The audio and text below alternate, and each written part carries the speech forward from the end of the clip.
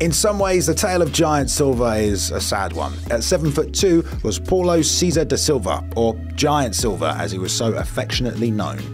Giant had been an Olympic basketball player and of course a pro wrestler, both in the WWF and the New Japan Pro Wrestling League. After that, he was signed by Pride with basically only a crash course in jiu-jitsu and his big old feet to help him win a fight. He weighed as much as 385 pounds, and you know Pride, they love finding the biggest, most insane looking people around and, well, making them fight each other. But honestly, for Silva, absolutely nothing about his MMA career went well. Every single person he fought essentially, well, treated him as a punching bag, is kind of taking it lightly. He started getting TKO'd by everyone, some of them pretty brutal, but Pride kept throwing him in there time and time again for the spectacle. But I guess he kept getting back in there to fight, so what can you do, eh?